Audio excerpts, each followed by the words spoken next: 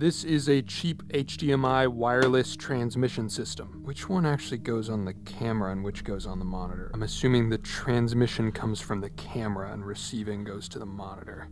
That's better. I'm shooting all my videos as a one-man band, manual focusing everything myself. So as I've shown before, I find it very handy to have a separate monitor on my desk, so when I need to pull focus on something, I can just stay where I am, look at the monitor in front of me, pull focus instead of needing to stand up and get behind the camera. Works great, except for the part where every 2 weeks or so I trip on this HDMI cable and send everything toppling and break stuff. So with a wireless HDMI transmitter, I can cut the giant cable out of the equation, and there we go, no more cable to trip on, problem solved.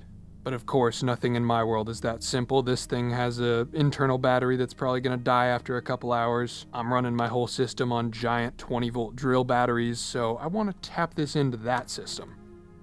I'm not seeing any screws on this thing, so we're gonna have to get destructive here. This set I bought is the Shimbal TP Nano, I think. It was basically the cheapest and smallest HDMI transmitter I could find from a reputable brand. This is not sponsored though, because I'm not sure they'd be happy with what I'm about to do. Now this one seems to be marketed towards phones. It's got MagSafe on the back and it's powered just by USB-C. They have a larger one that has actual power inputs for rigging, but I value compactness in my setups. And really, I see no reason that I couldn't just disconnect this battery, tap in wires to here that power it with 5 volts, and it won't know the difference in theory.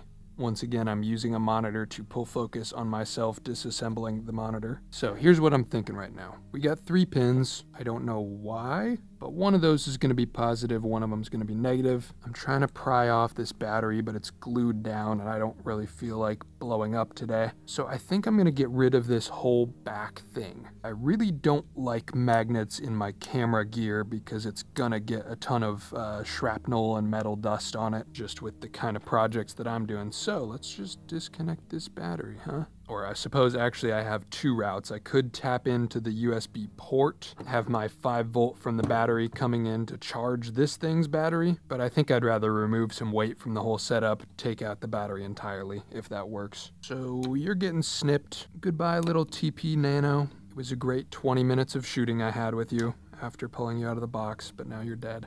Okay, I got the battery off the case. Now I can see what these cords go to. I'm seeing P+, T, and P-, so it is just standard red and black. Could have guessed that, but better safe than sorry. So now I can solder something up to this power plug and test it. Get that little guy soldered up to some bigger wires, and then that can get plugged into one of these voltage step-down converters. If you haven't seen my other videos on this, this will just take in the 20 volt from a drill battery, put it out to 5 volts or whatever I need for this. I know I'm kind of rushing through this, but I'm trying to show you it ain't that complicated. There we go, it's powered on.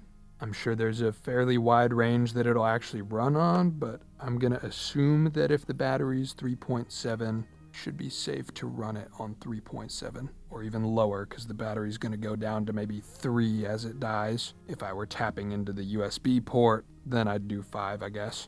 All right, let's plug her in and see if it blows up. When I flip the switch, will we get lights? Yes. Okay, so it's not fried, but does it work? Take the monitor off the regular HDMI and plug it into the Shimbal. There it is, right there. All right, so already proof of concept, it is running off a DeWalt battery. I am quite happy with that result, so now it's just time to come up with a clean implementation of that. Taking this battery adapter that goes from the monitor, adding an extra out port to have that run into here. I tell you what too, it's nice to be able to move my camera around without having to worry about tangling my wires on everything. So I've actually already 3D printed a new body, some minor modifications, a new tripod hole, a hole for a power output, and a switch. It came out looking better than usual, but still some weird layer lines. I think this filament might be clogging. So let's get this cleaned up and all our components in there. Also worth noting, without disassembling the wireless unit at all, I could have just made something like this. Basic USB-C cable to a DC power output that would plug in and do 5 volts. But I like the idea of cutting out the battery entirely, and I wanted to remove the magnets anyway. So this unit, I'm gonna have a little DC power plug coming off of it. And on the power tool battery side, we will have a female port for that to plug into, just like that. Then I've got a hole for a power switch, which apparently I didn't make big enough. So I'll just melt this switch hole a little bit wider. My old designs didn't have a power switch, but I'm adding it because the battery being constantly connected to the voltage step-down unit slowly drains it. So adding a switch right here allows me to not drain these batteries without having to unplug them. And this guy gets a little washer and a nut, so it can be nice and secured in place. Then I'm going to harvest some parts off this first iteration of the battery adapter that I made for my camera, because I'm out of these threaded inserts right now. Get that a little melted up so it can screw in nicely. There we go. Then I just need the metal pins that'll actually come in contact with the battery. For that, I'm going to steal them off the one that's currently on the monitor. My print quality on this one was very mediocre. It was a proof of concept more than anything. So that's why I'm making a new one rather than just modifying this old one. I know I only made this like 2 weeks ago at this point, but I'm making these videos so fast. I'm learning a lot about how I use these things and in what ways I can make efficiency improvements to my gear. So those pins can melt right back into there. And then once these are hot, I just kind of hold them in place with pliers till they cool down and then check that the battery actually slots in. And it does. I've got a little hole to run these wires from the back end into the main case. That will go to the power switch first, which of course I didn't make my wires long enough for. Now I can solder them in. That should do. I forgot to throw heat shrink on them. This might be goofy, but I'm just going to melt some plastic in between the leads. Just seal them in so nothing short circuits. Oh, I'm stupid. How many of you just... what a dummy I am. This is just a short circuit switch at this point. It's not supposed to connect the positive and negative. It runs through the positive. So I guess that's what that is now. So then this goes in as negative, this goes in as positive. This one will run 8 volt out to the monitor. Then we do another short run off the switched battery side to another step-down converter that's going to run the 3.8 volts for the wireless HDMI. That one can go into this power plug. There we go. Pack all that in, and then this plate for the battery is going to go this way. Then I printed a new cap for this that should slot that in, and that can all get fused together into one solid piece. Should be a lot more secure than the previous iteration. All right, let's see how this fits. Perfect. So now I can get a battery plugged in, switch it on. Oh, that way's on. I should mark that. I'll just put a little dot on that side. Then I turn that little calibration screw till we get to 8 volts for the monitor. And same thing on the other one, down to 3.75-ish volts. Now it can get closed up. Or actually not yet. I want to hard mount this wireless HDMI to it. I put a screw hole in there where I wanted it. That seems pretty firm right there. And now I can send a couple spare screws through there. Sweet, that feels sturdy. There's the unit. Now I just need a cap for this and a wire. And of course, when I decided to extend those cables, I didn't make them long enough either. I suppose the right thing to do would be put a female port on this thing and then run a male-to-male cable connecting them. But I think I'm out of these. I'll just connect up a new cable there real quick. It's not pretty, but that'll conduct. And then I'll run a new hole for that cable, I don't know, out of this corner. Cable comes out right there.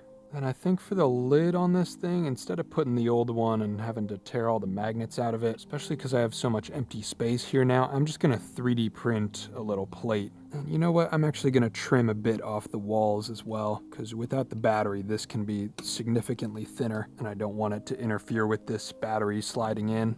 Y'all think I still have a warranty on this thing?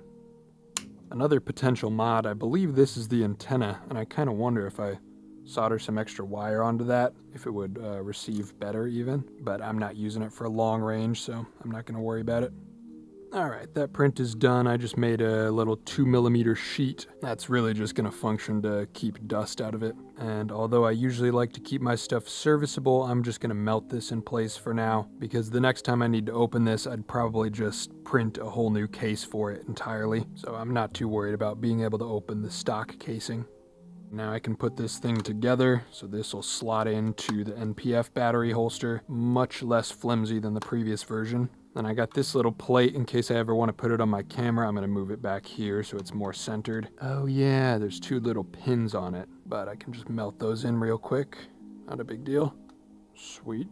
Then the battery goes on, HDMI cable goes from here, and with that, everything should work with the flip of the switch. It boots a little slow, but there it goes. This thing is a unit, dude. All these little wires and switches. The nice thing about just having one power solution is I can keep the monitor and the transmitter on at all times, and then just this one switch controls both of them at the same time. I am psyched about this. There you go, all-in-one, all-day power solution for monitor and transmission, and it just looks crazy. I love it.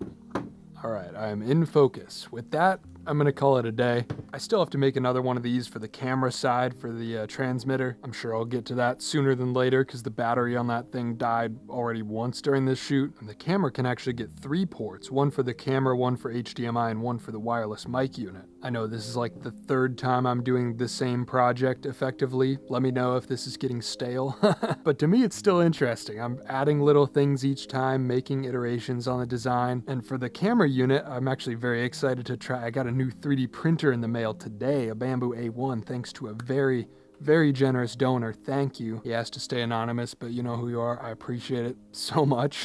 So we'll get that in a video soon. Finally do the overhead shelves for the new 2 workbenches, and then some miniature creation with the new printer as well for a short film. Lots of exciting stuff coming up here in the end of the month. I'm very excited. Hopefully now you will not see any videos of me dropping my camera and having to fix things again because there's no cables to trip on. As always, if you'd like to support the channel by donating or becoming a member, go to evanmonsma.com. I appreciate all the support. And with that, thank you for your time, and I will see you tomorrow.